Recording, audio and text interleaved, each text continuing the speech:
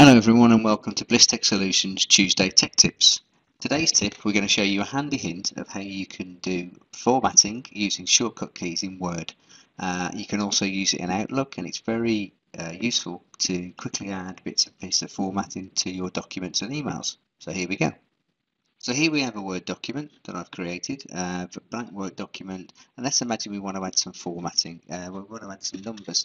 I've increased the font so you can see it a bit easier on the screen. But if you want to add a numbered list, simply all we do is start typing one full stop, and it will automatically add a numbered list. Hit enter, goes to the next line, and so on.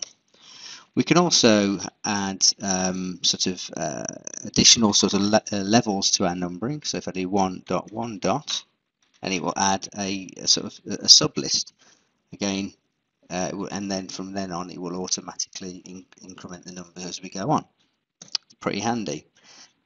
If you want to do bulleting, so rather than trying to find where the bullet menu is up here, simply type asterisk, which is Shift and 8, hit enter, hit space, and then it will start to build the bulleted list. Nice and handy. You can type properly. Let's imagine we want something a little more fancy than that. If you hit the greater than sign, which is Shift and full stop, and a space, it will add a lovely little arrow-shaped bullet point in there for you, which is also very nice. Some other things we can do. So imagine you want to create some separation in your document by adding lines and stuff, and you might not know where to find that is in the menu.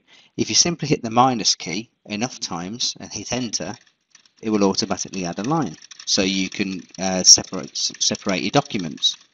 You can also add a double line by hitting equals and go again, and if you use the tilde sign, which is Shift and hash, and hold that down, you get a lovely little zigzag line.